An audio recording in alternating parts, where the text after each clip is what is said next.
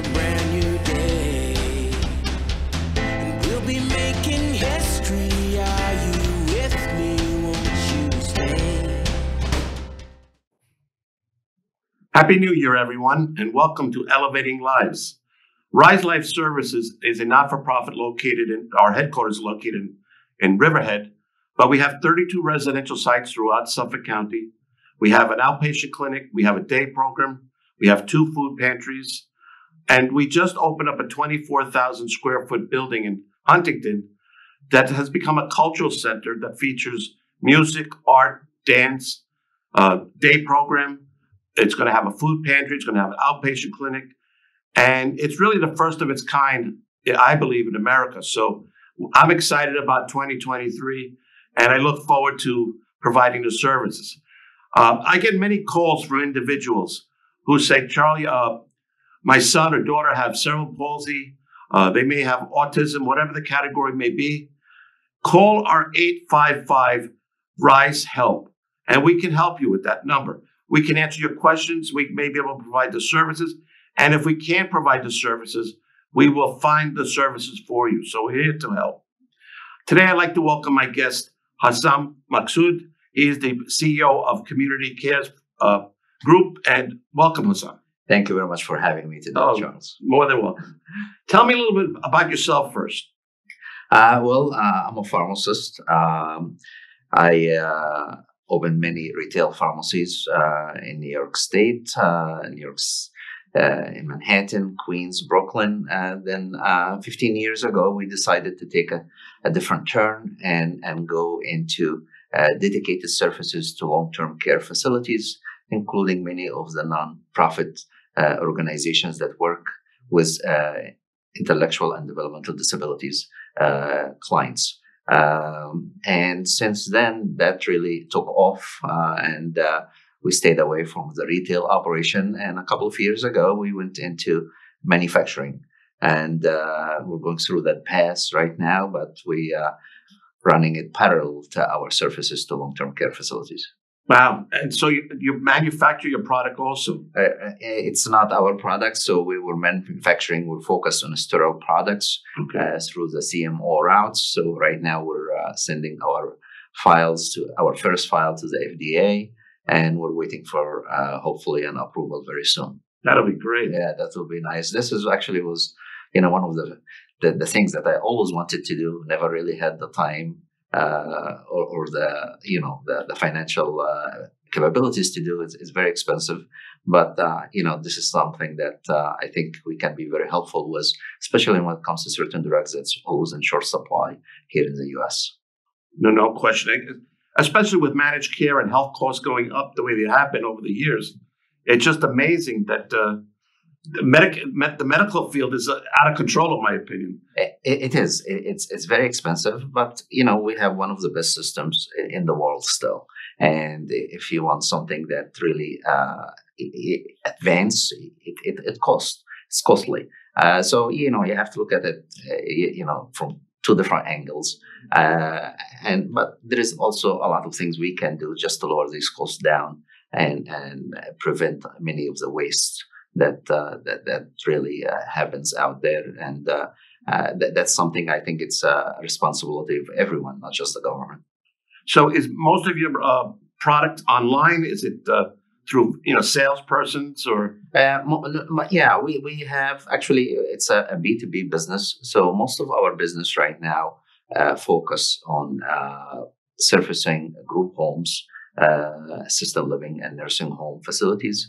We pretty much help them with the dispensing, but also on the clinical side, we help many of these facilities to understand the type of medications we're giving, monitor the medications.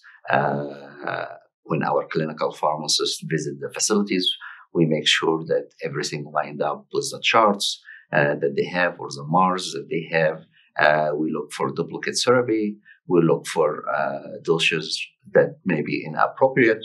So it's not just for us. It's not just dispensing, and also on the dispensing part, we have packaging that makes it much more easier to comply with, and for residents to adhere, and for the staff also to administer. So, but besides the dispensing, I think the clinical component of our services are really very important to the population we service. No, I happen to like the dispensing piece because it makes it a lot easier for a consumer or an individual or the staff that are working at the site. Yeah, and I just want to also elaborate on that. Most of the staff is familiar with it, and they understand it, and it makes it much easier for them to follow and to know when the medication is going to end up, so you don't end up with a surprise quantity at the last minute that's not enough for the residents. But we're taking this program further to families at home, so which becomes much more difficult for parents to really to handle some of these medications in their own, work with insurance companies, trying to find out what's really listed and covered under their insurance versus things that's not covered. Packaging also makes it much easier for them to monitor their children or the ones that they care for. So we're not just giving this right now to the facilities, we're making a new program for independent living and supportive housing residents. Now, the families that need the prescription, can they get a prescription through your company? Yeah. So it only involves individuals who have a disability, autism, or whatever the category may be. Absolutely. I mean, this is the area where we focus on because this is the area where most parents really struggle with, and it's different than just a parent who needs an antibiotic prescription once. We're talking about maintenance medications that the child or the adult will be taking for a long time, and monitoring these medications, helping the parents or taking at least that complicated piece out of their daily routine can be very helpful to them.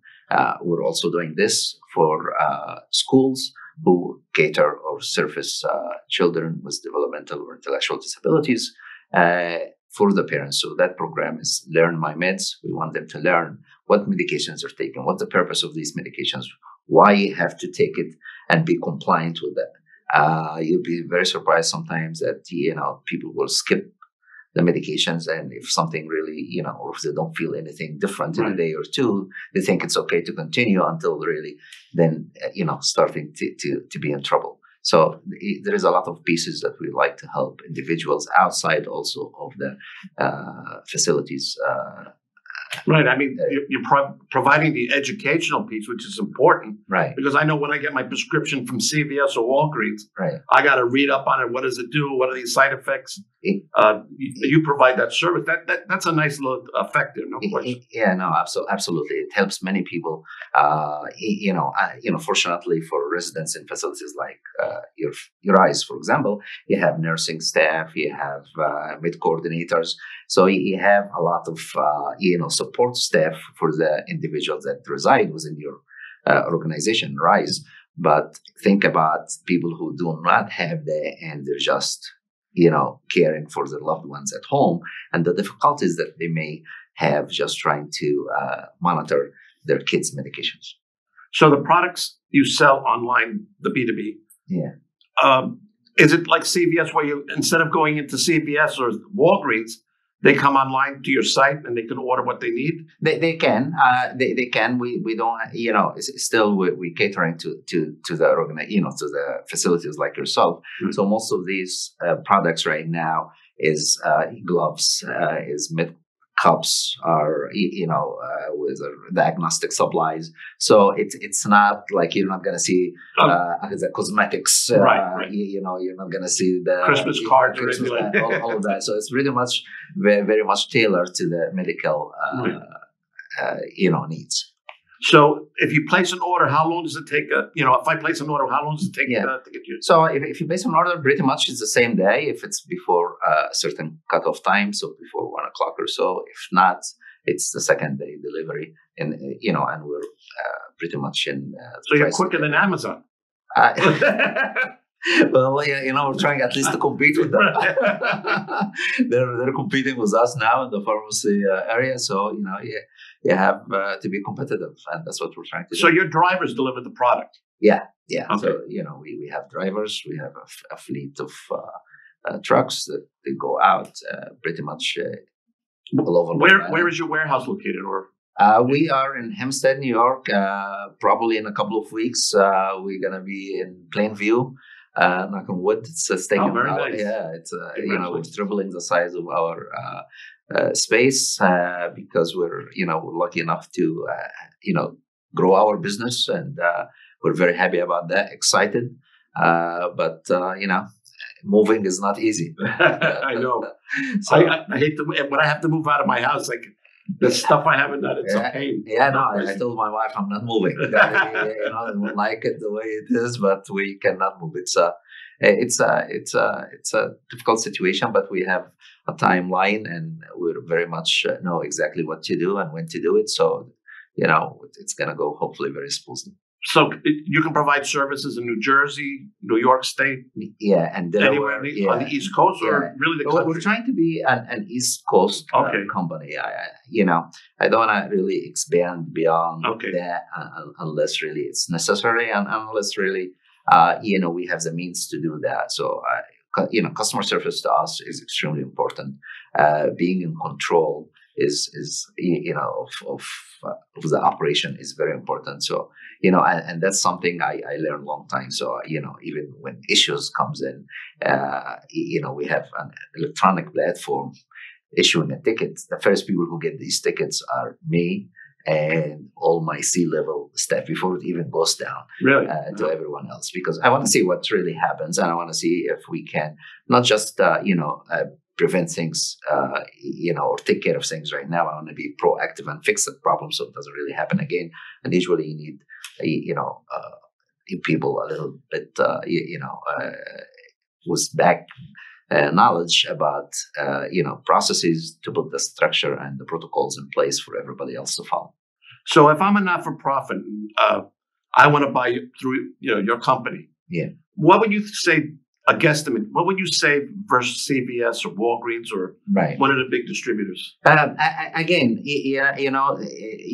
price probably, because we focus in making sure that these pricing are really very competitive for the agencies that we service. We know that many of these agencies having difficult time with state budget cuts and everything else, and you probably can talk about that in 10 different episodes.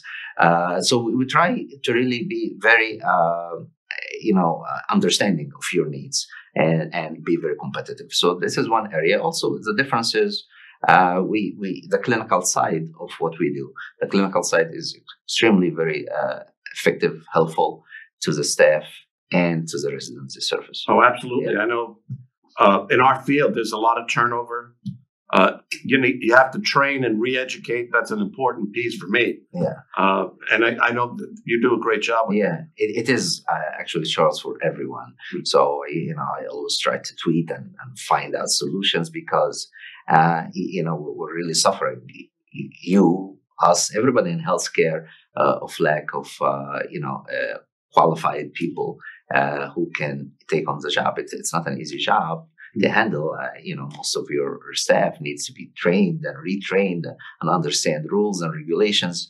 Same thing with us. So that's things that I think on a higher level we as a country have to figure out a solution to bring in qualified workers to the workforce. Great. My guest is Hossam Maksoud. He's the CEO of Community Cares. Tell me, how can they reach you if they have a question or want to possibly do business? What's the best way to contact you? It's very easy. Just Google Community Care RX. We are 724. Our website is ComCare, COMMCARERX.com, and we'll be glad to help anyone with advice, with questions. So it doesn't really have to be that you have to buy anything, but we're here for you and for Long Island. That's great. Tell me a little about your foundation. I didn't know you had a foundation. We my family, we started this foundation a couple of years ago, and it comes back from my experience in retail. and also with some of the facilities that we surface. So, you'll be very surprised really when you have a senior citizen coming into a pharmacy and cannot afford, $10 or $5 copay, especially when they're having, 5 or 6 medications. So that adds, a lot to their budget and becomes burdensome. So we decided that anyone who meets certain qualifications and income level and who has a problem paying for their copays, that the foundation will help assist with their medications up to $300 a year in covering some of these copays. You had mentioned that like staff at Rise or other not-for-profits, their employees can also get this benefit. Is that correct? Absolutely. If they meet the qualifications, they will get these benefits. So by all means, I also tell HR to spread the news, let them know. It's not just, some copays right now are, especially for certain specialty medications, are not just $5 or $10 anymore. So you're talking about like $50, $100. So we try as much as we can. Not only that, but we also seek other foundations out there, and we see to it that they can cover some of these expenses, and even contacting manufacturers, because even maybe a lot of people don't understand that some some companies have certain coupons and programs to assist with the clients' copays. Tell me a little bit about yourself now. Where'd you grow up? So I grew up in Egypt, and my dad is a pharmacist, and he wanted. Oh, your dad was a pharmacist. He was a pharmacist. Oh, okay, in the family, huh? Yeah, it's in the family. So he sent me over to England. I stayed there for 2 years, and I transferred to St. John's, where I graduated, and I was supposed to go back. I never did. And I started my own business in here, but then my brothers followed the same track, and they're now overseas helping with the operation. It's home now here, and I just love what we do, and we love helping people. And I really, some people say, okay, so did you miss retail? I said, I really did not miss retail that much, because when I moved to help people in facilities like Rise and others, it's so much rewarding, because you're helping so many people in a different level that, you have to be really very strong, very client service oriented. You work with nursing staff and a team of healthcare workers. So it brings you to a higher level a little bit than the retail, and I enjoy that very much. How many employees do you have? Currently, we're around 125 employees. Wow. Between our 2 sites in New York and New Jersey. We started surfacing Delaware. So, our next stop, I don't know, maybe Pennsylvania, somewhere in there for our 3rd site. And we'll see how it goes from there. Now, what other agencies, like, is it free or IGHL? Or we surface, many agencies like Rise, of course, Life Aspire, Head Injuries, Catholic Charities, Block Institute. We surface Unique People Services, Options for Community Services, and many more. UMC, some of the ARCs. Sure. Yeah. So it's a good bunch of agencies. Now, do you see managed care having an effect on our industry? I always like to look for the positive and the negative. I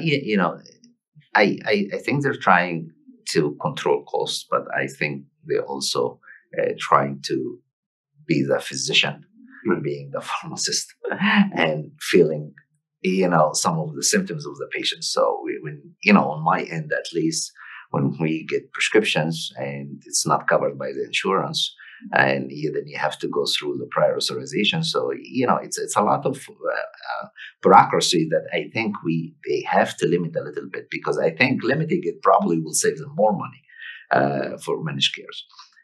In New York State, Medicaid is taking over, at least on the pharmacy side. So let's see how that works. But hopefully the system will be much easier understanding the needs of the clients. And that's what we're looking for. We're very fortunate to have our staff, who are essential employees, that really care. You have in this field, you need a caring person, and I call them angels, because they're dedicated to helping the population we serve with, and it's just amazing how they come in during the pandemic. There were times they had to work 24/7 for a whole week or 2 weeks straight, and they just came to help out, and it was great. And that's what I was trying to say. If people have the opportunity to take a tour and come and visit and meet with your staff, they will understand the need and the services you're providing to the community at large. So I just want to, and we do our own thing. So every year we decided that we have to honor the staff that we work with, and many times we work together. That's great. Very good with. But I want to thank you for coming on our show. Thank you very much for having me. Look forward to working with you in the future too. Thank you so much, Hossam. Thank you for the opportunity. And again, Happy New Year to all, and hopefully 2023 is a lot better than the last 2 years.